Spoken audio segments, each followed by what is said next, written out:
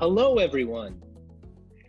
Welcome to the 2022 SLED IT and Security Leaders Virtual Forum. I would like to introduce our first session and speaker, Mr. Charles Mims, the AVP of IT at Columbia Southern University, who will be delivering a presentation on maintaining your customer experience amidst the great rearrangement. We've saved ample time for Q&A at the end, so please submit your questions in the Q&A feature below, and Charles will get them towards the end of the presentation. Charles, without further ado, I'll let you take the reins. Thank you so much. Okay, thank you, Sean. As he mentioned, I'm the AVP of IT at Columbia Southern University. And so like you guys, I'd like to attend events, see what other people are doing, understand other people's techniques and tricks. I don't think that I'm the only person that has ideas. And so really want to get feedback and hear from you guys on what you see, you guys and ladies. And so with that said, we're going to get started here. The first slide here we're going to talk about is who am I, right? So I work for Columbia Southern University. We're a fully online private institution with about 30,000 active students. That number is a little lower today. The COVID and the economy and other things have impacted us, like I'm sure all of you, to some extent. We focus in large part on military, fire, law enforcement style degrees, and a focus that's where our main customer base is, but we also have lots of students in business and plenty of other degrees there.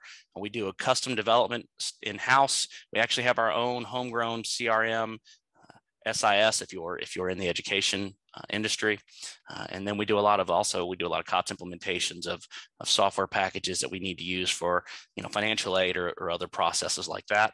You'll also see Waldorf University on here. So Columbia Southern is part of the Columbia Southern Education Group, and that parent company owns Waldorf University.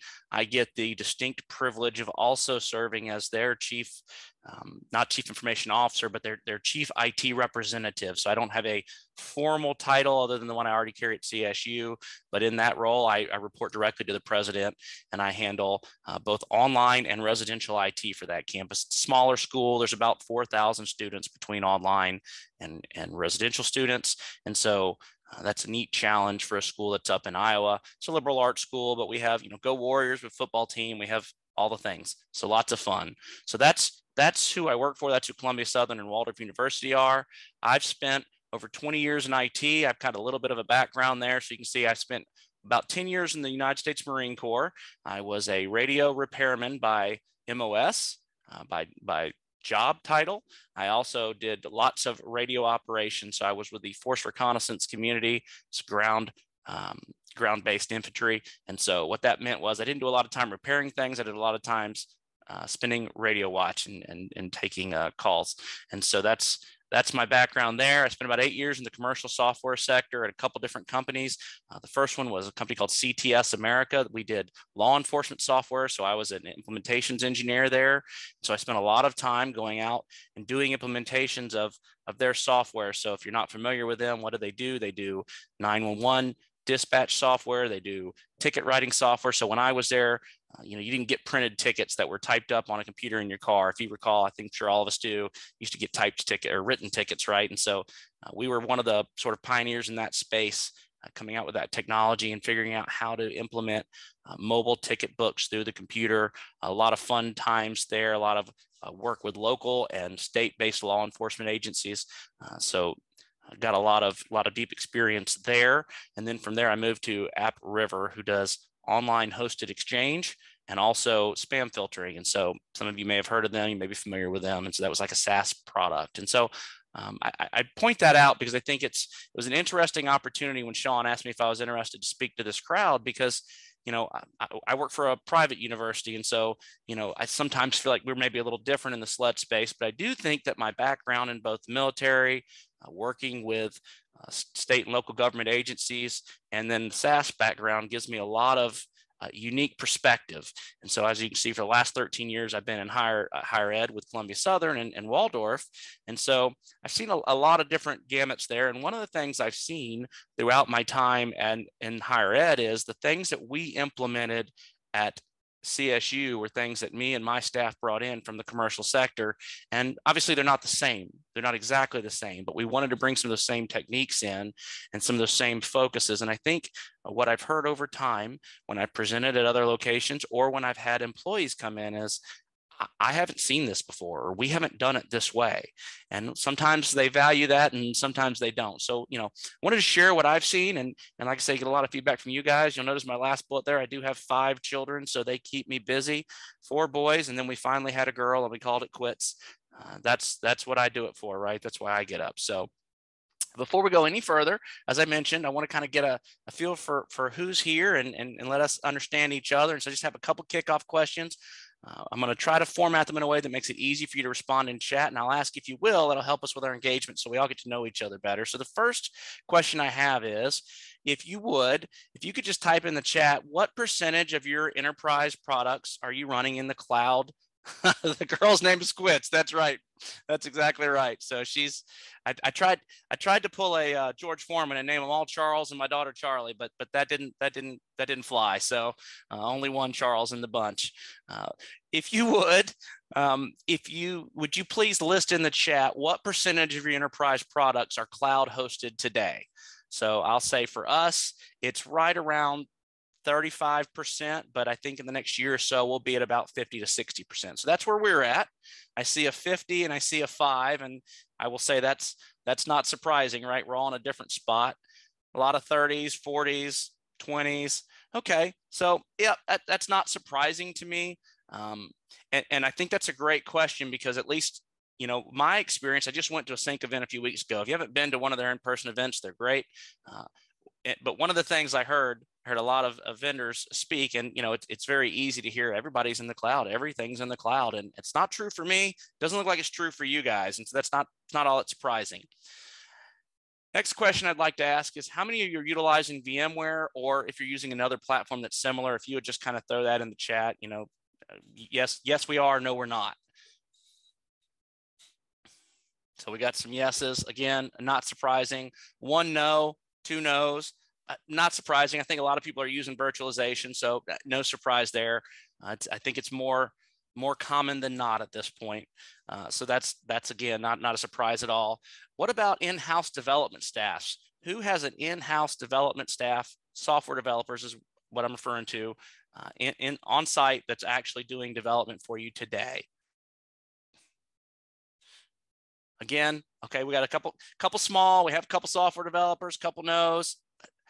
None of these answers are surprising me. Hopefully, we're all kind of getting close to each other. Not really very small. That's totally understandable, Paul. As I mentioned, we built our student information systems, what it's called. If you're not in the education space, it's a CRM equivalent. Don't yell at me if you are in education. You go, that's not quite it. I think it generally catches the idea. It's how we're measuring our students, tracking them, making sure we record, did they get their degree? What class are they in? All of those things that are separate from the classroom is basically what that is. And so that's what we utilize, primary thing we utilize our software development team for.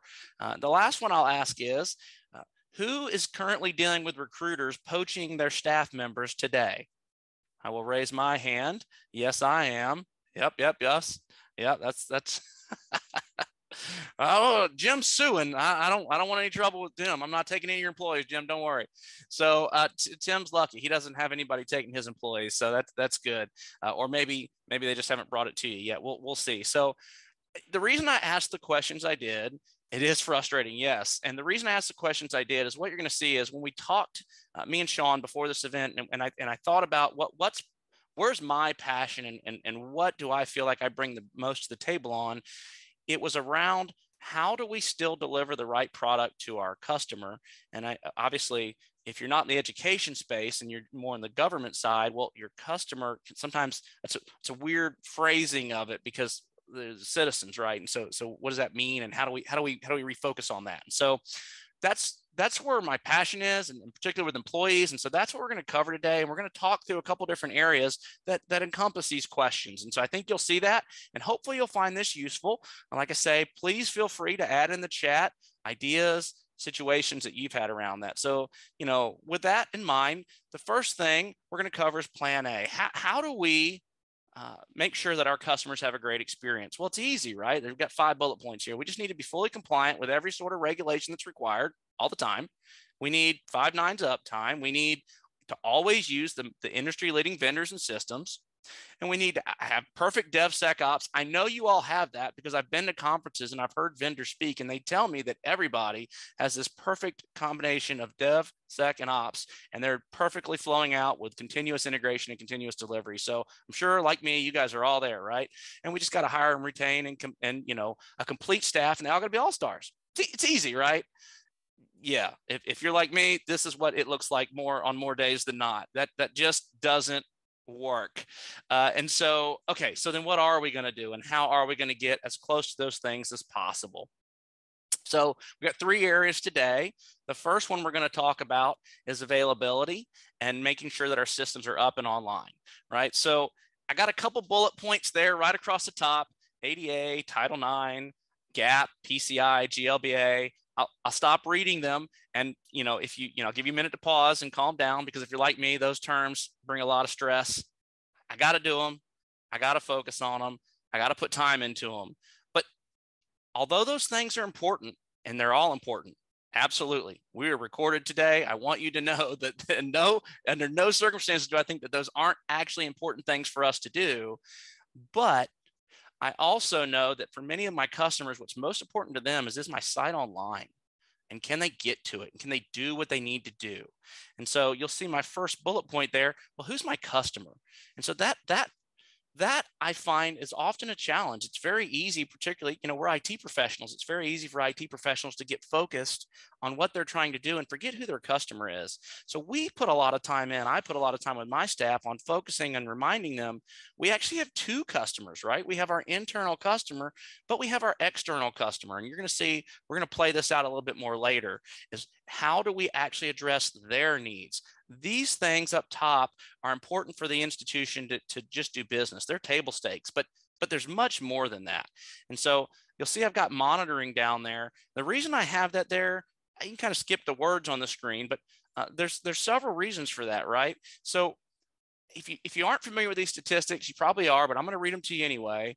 Google's done a lot of research. And so in a moment, I'll show you a slide with some of that on there. But what Google's found is when your response time goes from 1 to 3 seconds, you're going to get a bounce rate of 32%. So if you're not familiar with that term, it simply means people aren't going to wait, they're going to leave, and they're not going to come back.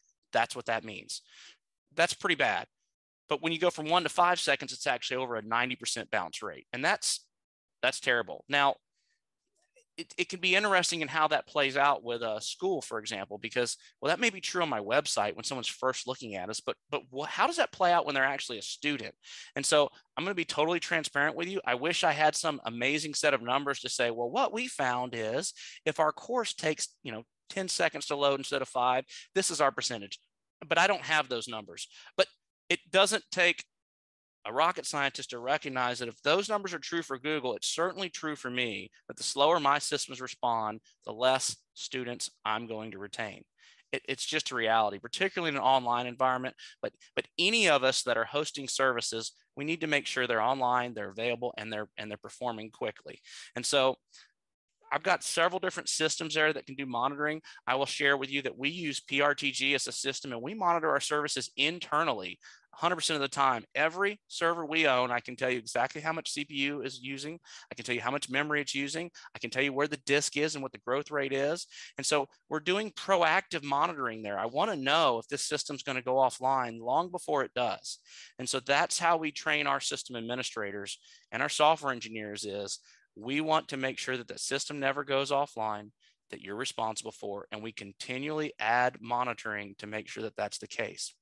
Then we want to take it to another level because how do we know what our students are seeing, or our potential students, right? Our prospects. And so, well, we do that with another system, and we actually run real user monitoring. If that's not a term you're familiar with, that's okay.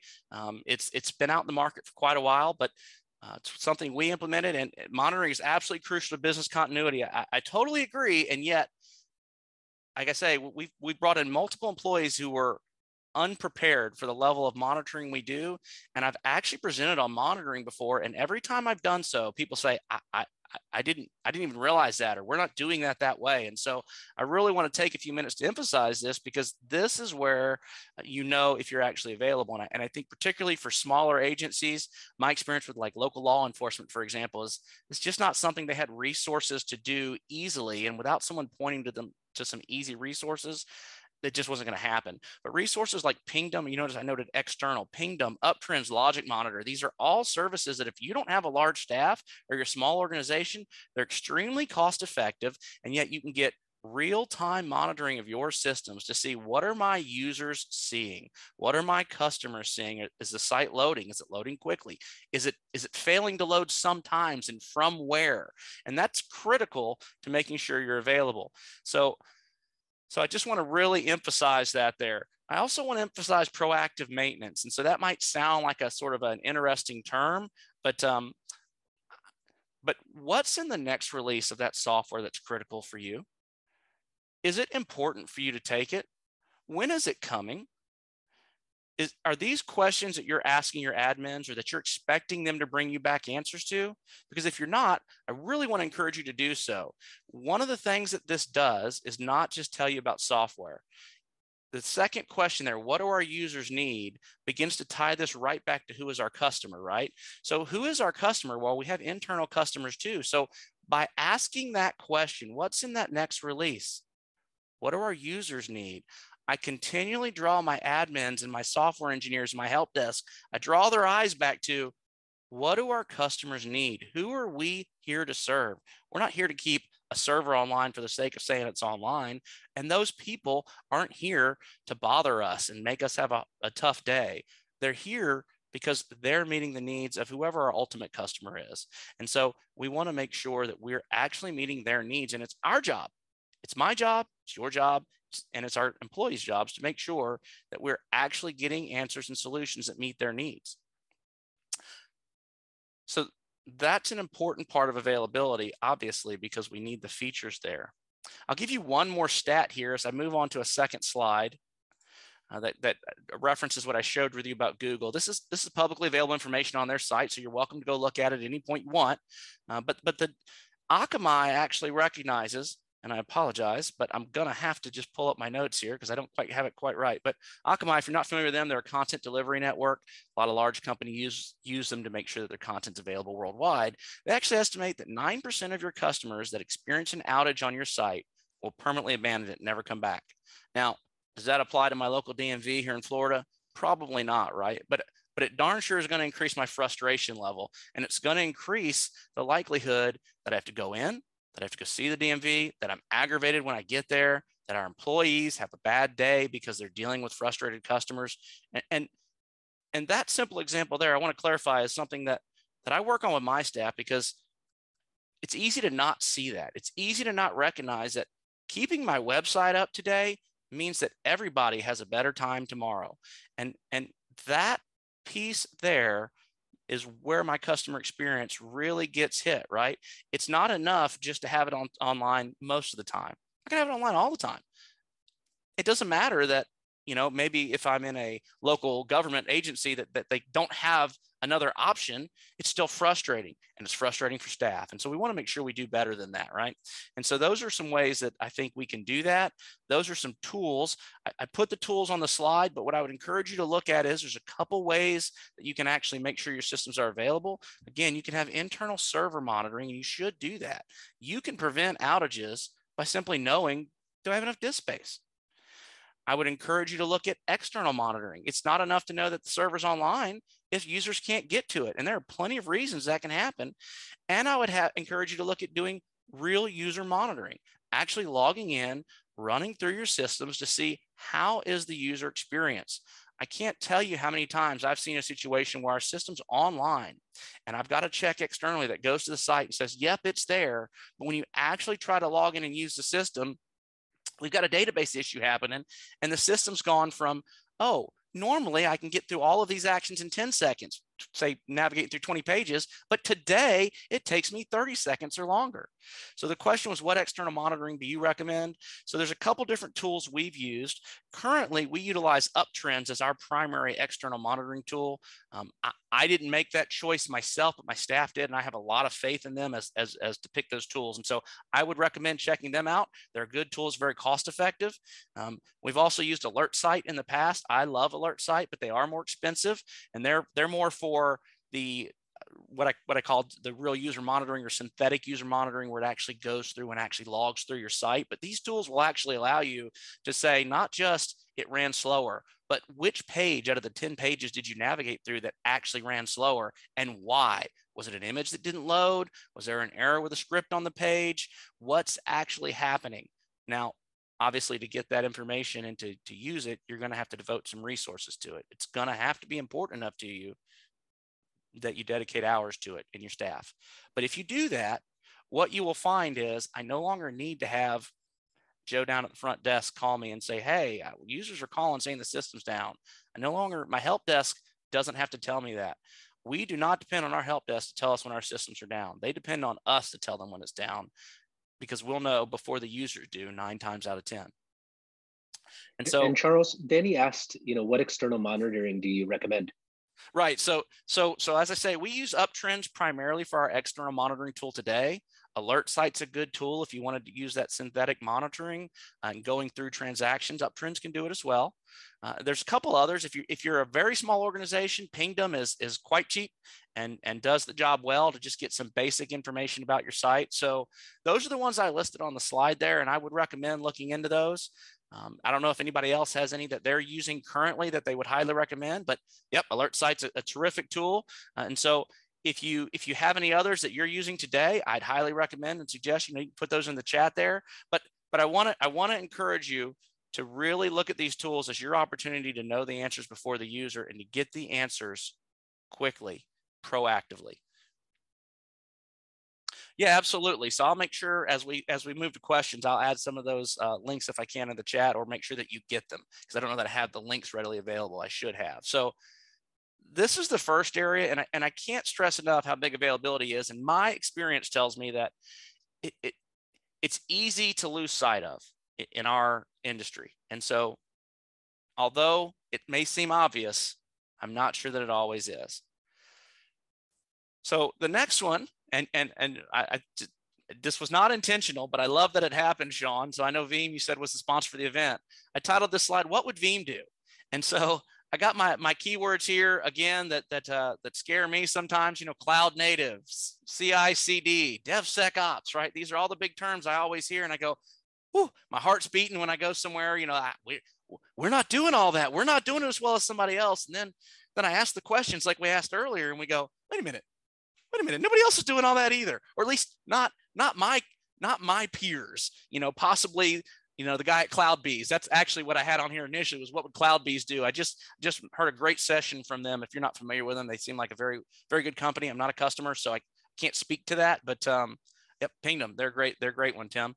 But he spoke a lot. He spoke at length about continuous integration and 5-minute development to release cycles and integrating security deeply into that process of release. And I look, those things are great and wonderful. And I believe that a company is better to have them. But I also believe that particularly in the SLED market, is not something we can all do or is practical. So then what can we do?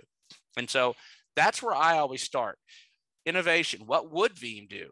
Because I want to know what the commercial market's doing. And that's, as I mentioned at the beginning, one of the things we've tried to bring in, me, my directors, we all came from the commercial market. And we said, well, what did we do there and how can we make it fit here?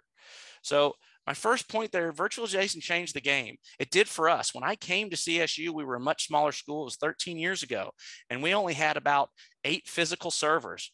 Now we have 12 to 15 virtual servers. We're running over 500, maybe 600 VMs at this point. Whoa, why so many? Well, one of the reasons there's so many is we utilize a testing stack. And so you can see there, I've got a dev environment, a test environment, a staging environment, and a production environment. Each one serves a specific purpose. So you can see this is my version of a continuous deployment.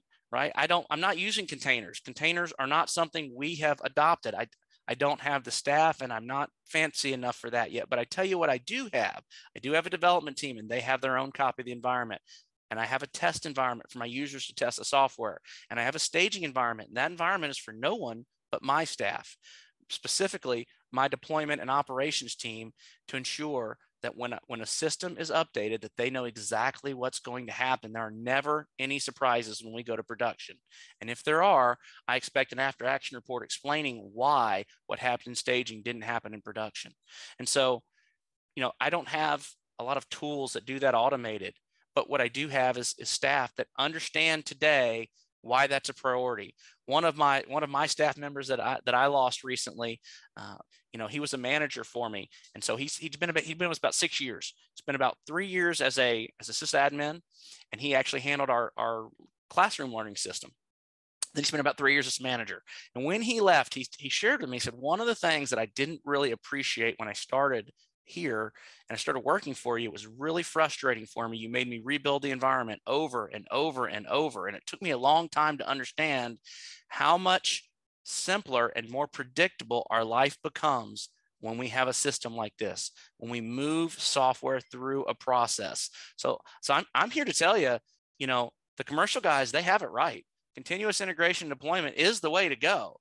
But if you can't afford the fancy tools, that doesn't mean you have to stop. Look, almost everyone here said that they're using VMware. You can do this today. And when you do it, the outcome, if you do it well for your own staff and your customers, is they will see less unexpected errors, less unexpected outages, less unexpected gaps when things roll out, and you will get a much better process out the door. So I'd highly recommend, if you're not doing this today, think about it. This may not be the right set of stacks for you, but it is for us.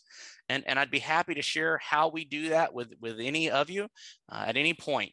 It's oftentimes the thing that we have to break the most when an employee comes in. One of my most recent hires, we actually we dealt with this for about 1.5 years on our operations team. He came in from a local government in a county in Florida. I won't call them out by name. And he said, look, we don't have test environments. We have production. And so that's what he's used to. You make the change in production. And so it was a really hard change to get to, well, what's broken? Well, I don't know. I'm just going to keep changing things till we find out. No, that's wholly unacceptable. We don't operate that way. We will know the system, and we will know exactly what change took effect. And when you do that, again, your customer experience is going to be better because they're going to have an expected outcome. We've been running, we don't, again, full disclosure, we don't run at 5 nines of uptime, but we do run at about 4 nines of uptime. And I think that's pretty good for a relatively small IT organization who doesn't put a lot of automated tools in place on these things. So, I'm pretty proud of that. And I think, I would hope most of us would be. So, that's one part of this is how can we use virtualization, bring that in and actually implement improved strategies there. Another one is DevSec and Ops is what I said, right? And so one of the things we do is we actually make sure that these teams spend time together. We do events together. We actually encourage them to get to know each other. And I know that can be challenging if you're at a college where you might have, or university, we have multiple colleges and each one has their own IT, or at a local agency possibly that has to share some resources with other agencies or other areas. But I want to encourage you to make sure that those teams work together. When they work together, you get the benefits of them communicating and coming up with solutions together. And so again, that's something that you don't have some of these problems in the commercial sector where these groups aren't so segregated in many cases. And the last one here, I'm going to try to pick up my pace because I think I've been a little slow, guys. I get excited about this topic. The last one there is reward innovation. And so when I was in the Marine Corps, I spent 8 months in Iraq, and I'll never forget, my captain made us go up on the roof every day and check the antennas, make them better. 3 months in, I was frustrated. What am I supposed to make better today? It's the same as yesterday. But what I really took out of that, it was real hard there, but it's not hard today. I'm sure every one of you can think of something that isn't right in your environment. It's not perfect, but we had to do it that way. Okay, well, can you make it better today? And I push all my employees, what can we do that's better than we did yesterday? And if you do that, your customers will have a better experience, without a question. So what's an example of that for me? Well, we actually totally revamped our file share 1.5 years ago, about 2 years ago now. And it's a typical project, right? It's a boring IT project. We'll let people know the timeline and we'll move on. said, no, guys, that's not good enough. How are we going to get people excited about this? You want them to move their files. How are we going to do it? What's going to get their excitement levels up? And so one of the things we did, this was my IT team at the time. You can't really read their shirts. The picture's a little pixelated. I apologize. But what they say is the J drive is dead. Long live the S drive. So who came up with those shirts? Well, the team came up with those shirts. They came up with their slogan. We had a contest in IT and let them come up with a slogan that they felt was good for them. We made stress balls that had the logo on them. We passed them out to the whole company. We got the whole company hopefully excited about this process.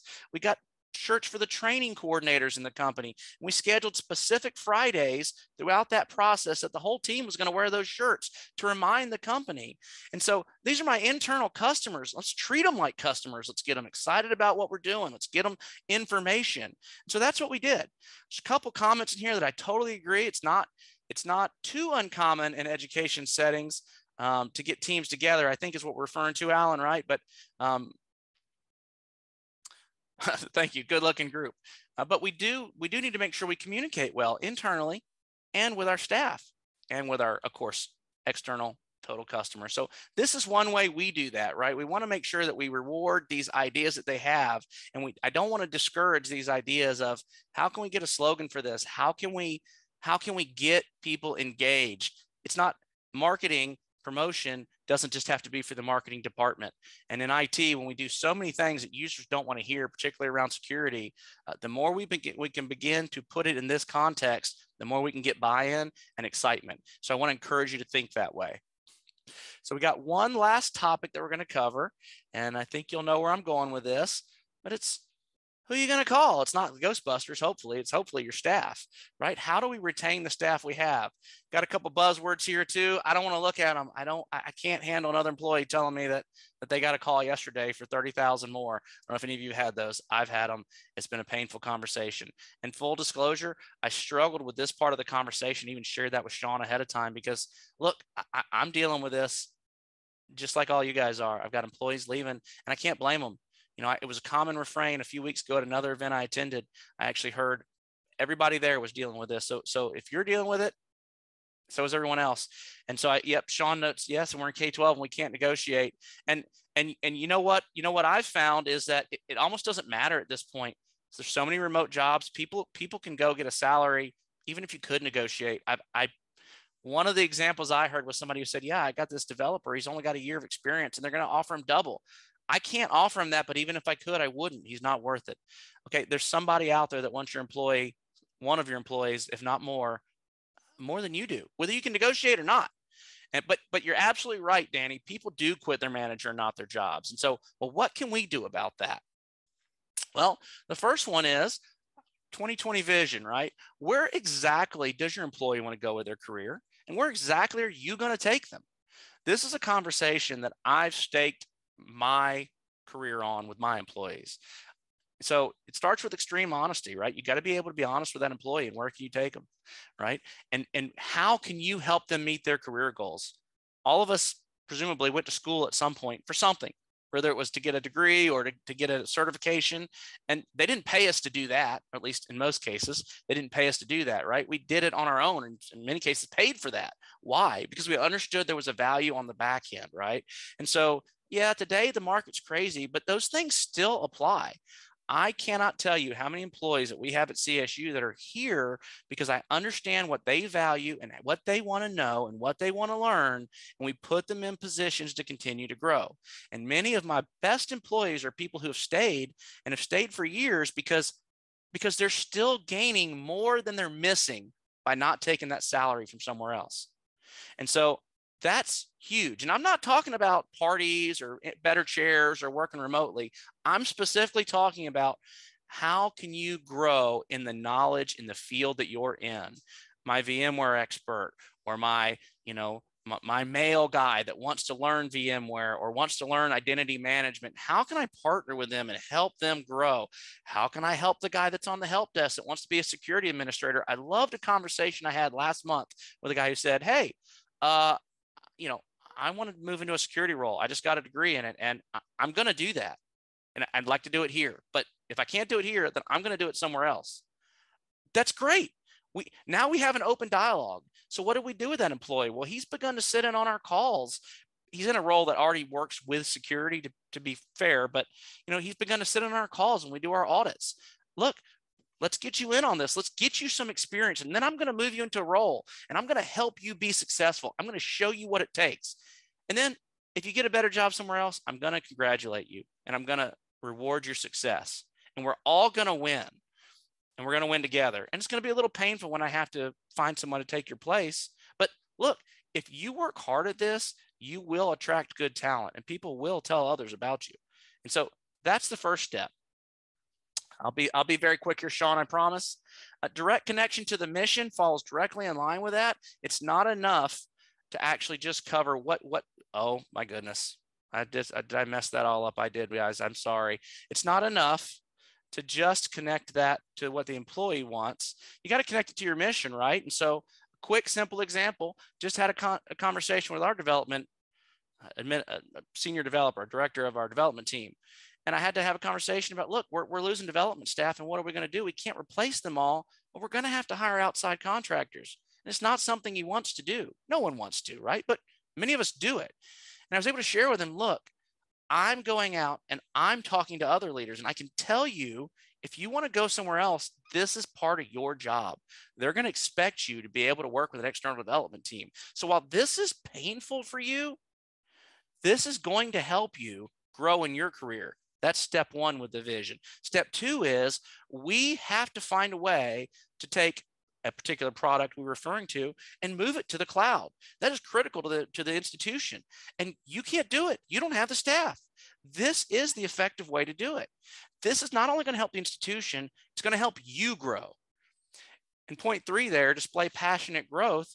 Well, how do you do that? Well, you got to demonstrate it, right? And so if you heard what I said there, I said, I'm talking to other leaders and I'm hearing that and I'm seeing it. I'm going out and growing myself and I want you to do the same. How else do we do it? It doesn't have to be paying someone to go to a conference. It can be encouraging a lunch and learn and encouraging your employees to speak and present in front of other employees. We encourage our employees to do that. I encourage employees to present their own ideas to the institution. No, I don't want to go present to the leadership team. I want you to present to the leadership team.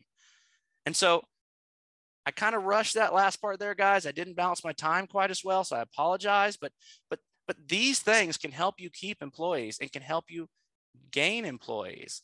So that's what I have to say. I'm going to come back to a couple of these comments. Employees need to feel that they're not in a dead-end job. Absolutely, Danny. And you're absolutely right. And the thing about that is it doesn't have to mean a promotion. It has to mean they're growing. These are IT people, right? They're like you and me. We got where we are because we want to learn. We want to engage. We want to learn new things. Push them to do it and they'll appreciate it. Continuous conversation is key. Absolutely. Biggest compliment I've gotten in the last 2 years when I took over another project manager was, I was speaking to another employee. I said, I hope she's happy because I'm pushing her hard and I'm letting her know what she's doing that isn't effective. And the response I got, and it's really stuck with me, was, look, she is happy, not because she always likes what you say, but she knows where she stands with you. She knows what she's doing well and what she isn't. And I really took that and tried to remember that. That's important. Your employees need to know exactly what they're doing well and what they're not doing well. So Sean, I'm going to turn this over to you and see if we have any specific questions from the group. Why don't we add the questions into the chat function right now? Perfect. I'm going to swoop. Yeah, I think we got some good dialogue here. So absolutely. So I'm going to kind of read a couple more of these while we're going. The continuous conversation is key. Absolutely, Wayne. My favorite quote that I keep with me, and I'm going to attribute it to Tom Herman, but I don't know if that's real. You can see lots of memes out on the internet. Nobody cares. Work harder. I carry that with me every day, not as an insult, but as, look, my employees don't care if I had a late night or if, my daughter was crying last night because of a boy or any of those things, right? It's not that they don't care about me. It's that they have real problems and they have real needs that they're bringing to me. And it's my job to meet their needs, right? And so if I'm not doing that every day, if I'm waiting till a review to cover an issue we're having or a thing they're doing well, like that's a problem. That's a real problem. And I need to make that my focus every day. Every day, when you have an interaction with one of your employees, one of the things you should ask yourself is, how can I make this person better? What can I do to improve their experience and their knowledge and their capabilities? And if you do that, you'll have a better customer experience because you'll have a staff that's continually growing and has a passion to do so.